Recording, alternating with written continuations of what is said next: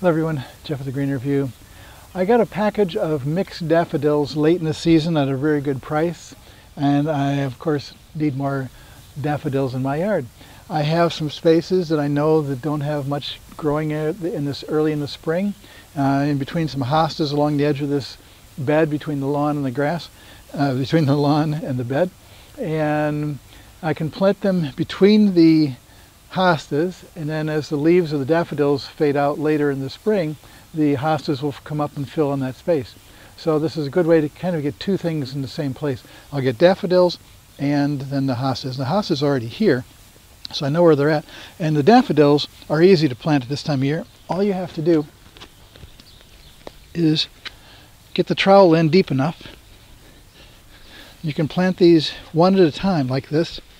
So you do need to go around 6 inches deep, and this trowel is long enough to be able to do that. So I've got that. Nice daffodil here, nice and solid. Go all the way down, holding the dirt out of the way with the trowel, and it's in, and there we are.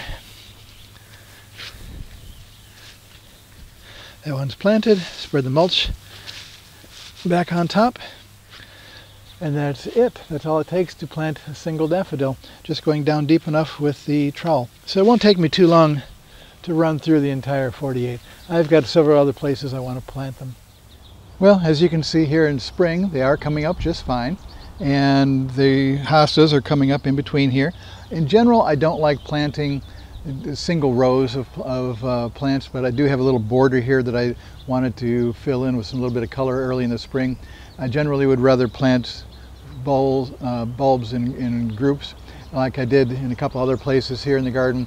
The bulbs in groups make a bigger impact, and then can also sometimes one or two can be snitched out of the group for in a vase. And I do have some of these planted in the back near the hedge, where I can take quite a few of them out and put them in a vase, because I won't be ruining then the rest of the landscape where I have daffodils planted. And this is Jeff with the Green Review. Thanks for watching.